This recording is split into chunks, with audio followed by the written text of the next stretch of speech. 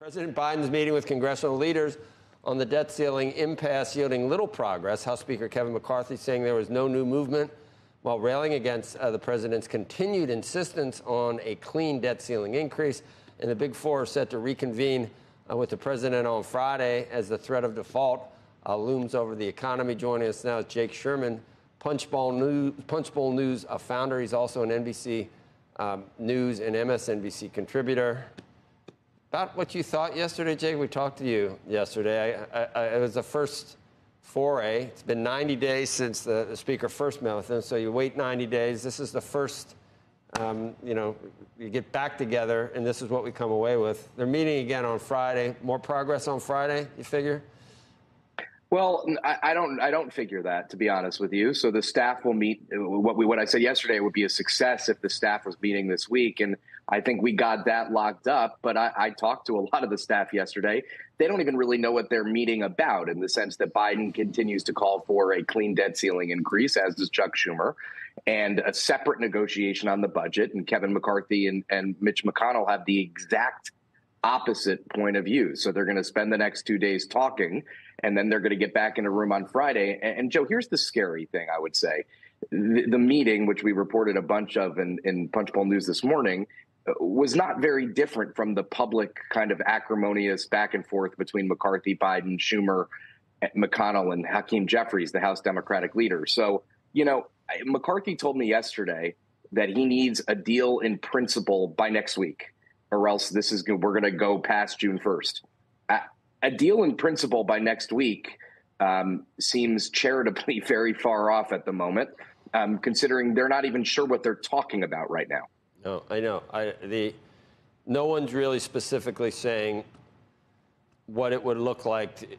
I mean, you could say it's a clean deal and say that, but we're including these spending cuts. I mean, you could say that. That's what it's going to have to be, because there's going to have to be negotiation. That's the only way it's going to do it. I don't know who's advising the president. I don't know whether did you say yesterday he was a deal maker? That was a long time ago, because he doesn't. Long time ago. Yes, that was a long time ago. What does a clean raise look like at this point? So McCarthy would have to do a clean, to put it in the, because Schumer can't do it. So McCarthy would have to do it. He's not going to get a lot of Republicans that don't want to do it. So he'd have to get a bunch of Democrats on board.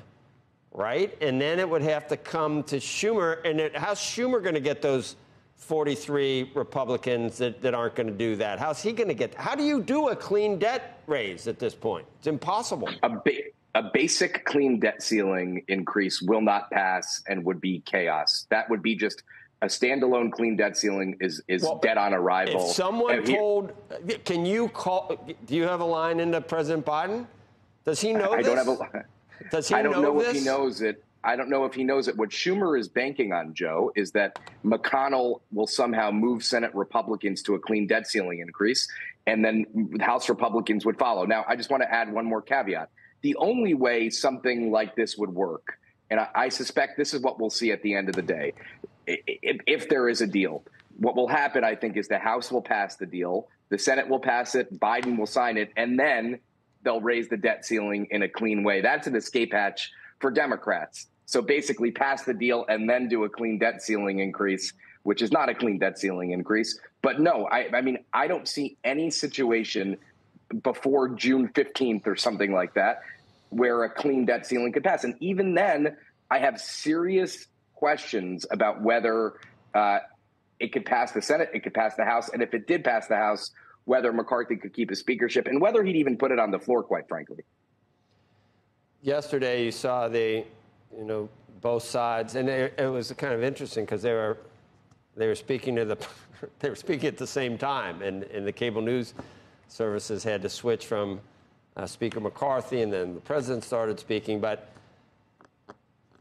it was a little frustrating for me anyway, Jake, when I hear, all right, so the previous president increased the debt 40%. There was COVID. And that President Biden says, I came in and lowered the deficit $1.7 trillion and cut it from the $4 trillion from the pit. It's all just sophistry, Jake. None of it's true. It may be factually true, but it's just so loaded with so much spin and misleading innuendo that we're getting nowhere. And I don't know, I guess the other side will listen to McCarthy and say, listen to him. He was, he raised. It's not true that there were 3 clean raises during Trump. There was a lot of negotiations with Speaker Pelosi and Mnuchin back then. So they say that, too. And they just keep saying the same things over and over again, many of which are either misleading or not true. Yeah, well, listen, when Mnuchin, Pelosi, and Trump effectively raised the debt ceiling the last time, I think it was the last time, they increased spending. So the deal was not to cut spending, it was to increase spending. So that was a bit of a difference. But it wasn't clean. It was not clean. And actually, to be honest with you, Joe, I've been covering Congress for a while, and most of the debt ceilings that I've seen have not been clean. I mean, some of them have been.